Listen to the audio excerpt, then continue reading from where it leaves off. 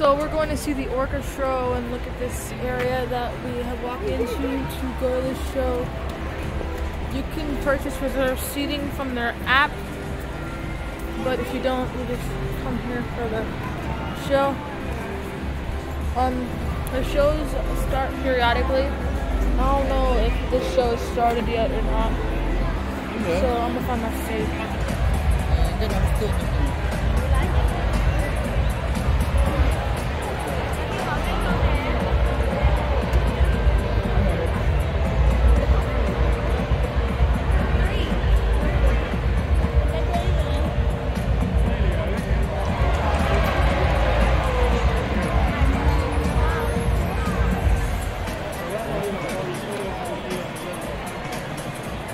15 rows, you are in the splash zone. There's a good chance that during our presentation, you will be getting very, very wet. If you want to avoid being soaked with ice-cold salt water, you might want to move to higher and drier ground.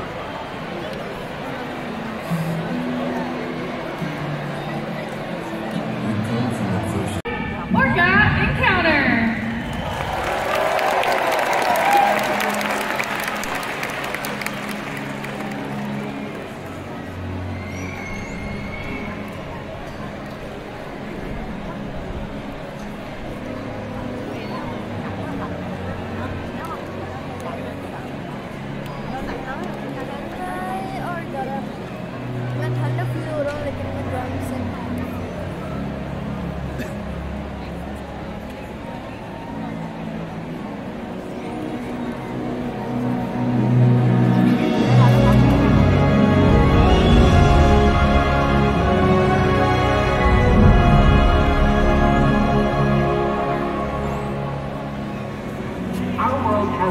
Interconnected ocean. A vast blue expanse critical to life on Earth. And there's no better animal to represent the ocean's people.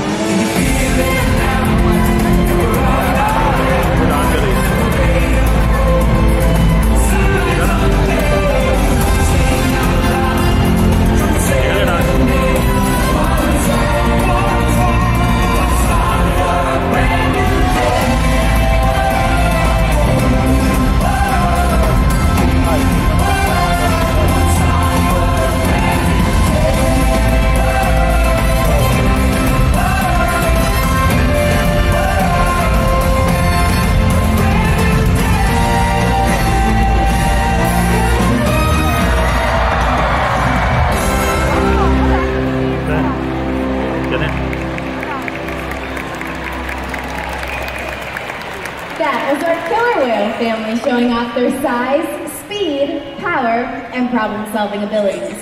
These behaviors keep our whales both active and engaged. SeaWorld's killer whales have inspired generations to care about our natural world, and we're excited to share their stories with you today. Killer whales are the ocean's An environment full of enrichment. We spend days, weeks, months, years building relationships with our whales. This creates trust, and that allows us to do some amazing things. For example, when you visit the doctor, you present your arm to draw blood, or step on the scale to see how much you weigh. It's much the same with our whales. Throughout today's experience, you'll see the killer whales moving together in unison. These synchronized behaviors help strengthen social bonds and allow them to problem solve as a group. This is just one of the reasons why they're known as the ocean's top predator. Their scientific name is Orca. Their common name is killer whale, and each of our 5 whales have their own personal names. We have our 3 females, Takara, Sakari, and Kamea, and our 2 males, Tuar, and joining us right here is Kayuke. Kamea is the youngest whale of our pod at 9 years old. Her mother, Takara, is our oldest whale at 31 years old. Takara is also the matriarch of our pod, which just means she is the leader. These whales trust us and take an active role in their own health and well-being. Through the use of positive reinforcement training techniques, we're able to teach them husbandry or healthcare behaviors. Joining us at the slide outs today are trainers Casey and Kylan to help demonstrate some of these behaviors. That's right, Brooke. Hey everybody, I'm over here hanging out with 31-year-old Kayuke. So one of the first behaviors that we teach the whales is a behavior called a fluke present, where the whales present their tail flukes to the trainers. A fluke present not only allows us to look over the whale's entire body, but it gives us access to the easy-to-see shallow veins that run along the underside of their tails. Our veterinarians are able to collect a blood sample from these very veins at least once a month during their monthly physical, and the whales are conditioned to remain calm, just as Kayuke is demonstrating right now. Throughout today's presentation, you'll notice that we're giving the whales tail rubs and back massages. Their skin is very sensitive, so this is just one of the many ways that we can build our relationships with the killer whales. That's right, Casey. I'm on the other side of the pool, and I'm here to talk about another important diagnostic tool, which is being able to get each of the animals' weights. Every Tuesday morning, we ask the whales to slide up onto a whale-sized scale that's in one of our back pools. And in that position, we're able to get a weight on their entire body, just like Kayuke is going to demonstrate right now. Now you can see that a large portion of his body, from his dorsal fin all the way down to his tail flukes, is still in the water. That area is called the peduncle. It's a set of large and powerful muscles that can weigh several hundred pounds. So in order for us to get an accurate weight on each of the animals, we simply ask them to lift their tail up. And in this position is how to know that as of this past Tuesday, Kayuke is weighing in at 9,510 pounds. Now it's important to get each of the animals' weights because we want to make sure our younger whales, like Sakari and Kamea, are growing properly, and our older whales, like Kayuke here, are maintaining a healthy weight. All of these husbandry behaviors ensures that the whales are healthy and thriving. And the care isn't just physical. Mental stimulation and play are vital, and we surprise and engage with our whales at every opportunity. Play is how killer whales teach their young to hunt, and for the adults, play is important too. It seems that they just enjoy having fun. Making time for play is an important part of life for killer whales, and for us. Well, hi everyone! Kayuke and I are down here at the glass with my new friend Mateus, and we're going to talk a little bit more about how killer whales learn. Killer whales actually learn through observational learning and mimicry. So they follow what other members of their pod do to learn necessary life skills. And here at SeaWorld, they even mimic us. Would you like to play a game of Follow the Leader with Kayuke today? All right, go ahead and lift up your left arm and give Kayuke a big wave. Great job, Mateus! He is paying such close attention to you. Killer whales have amazing eyesight both above and below the surface of the water. They can often be seen spy hopping or even jumping all the way out of the water to get a better view of their surroundings. And we're gonna ask Cayuga to demonstrate that. Are you ready? All right, let's point at Cayuga with our left hand. Now throw it across your body. Perfect. He is going to go all the way down to the bottom of our 40-foot pool, using those peduncle muscles up and down to make his way up and out of the water, right in the center. Everyone, take a look. Great job. At least tell me what they were. Wow, that was incredible. Hey everybody, I'm over here on this side of the glass, hanging out with my new friend Josh, and we are spending some time with cayugas. So killer whales communicate in a variety of ways, and one of those ways is actually making different sounds that come out of their blowhole on top of their head. So I'm gonna have you ask Cayuga to make one of those sounds right now with that first hand signal, all right? Go ahead.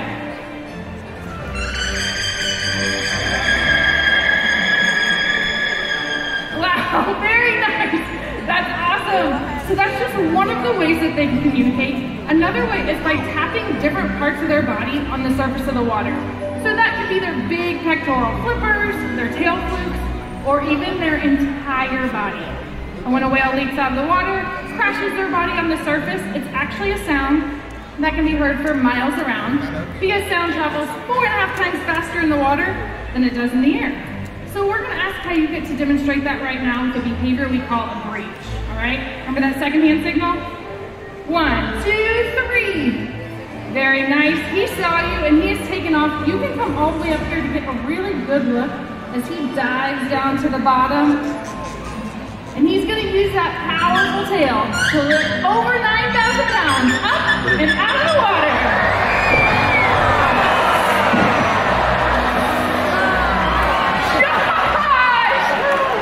Josh! I had no clue that was going to happen. I just happen to have this really nice towel here for you. Josh, thank you for being such a good sport. Ladies and gentlemen, let's give our audience members a round of applause.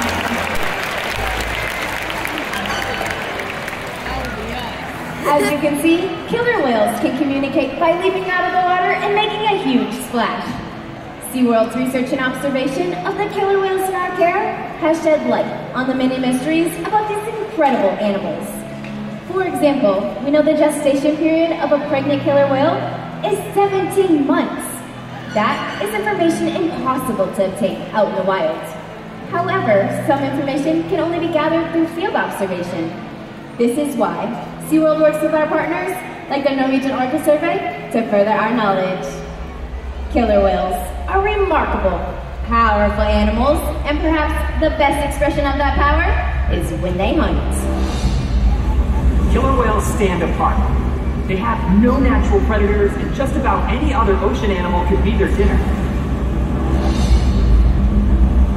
Depending on where they live and their chosen prey, they've developed some epic hunting techniques. Off the coast of South America, killer whales will beach themselves, riding in on waves just long enough to catch prey. They'll also create waves that knock animals like penguins or seals from ice cliffs.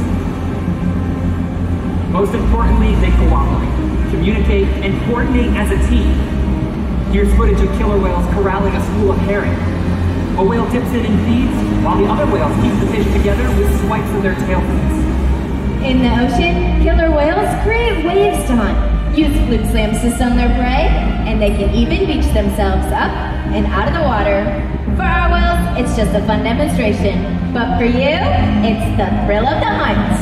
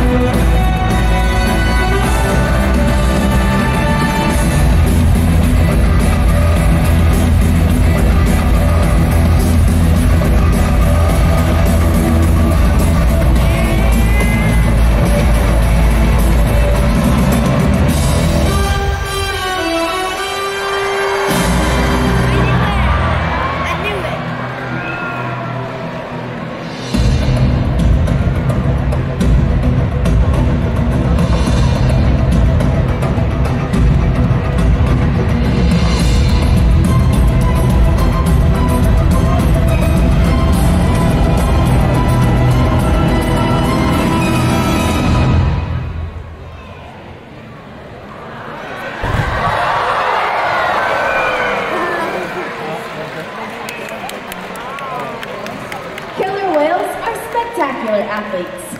They can eat several hundred pounds of food a day. Depending on where they live and the time of year, their prey can vary.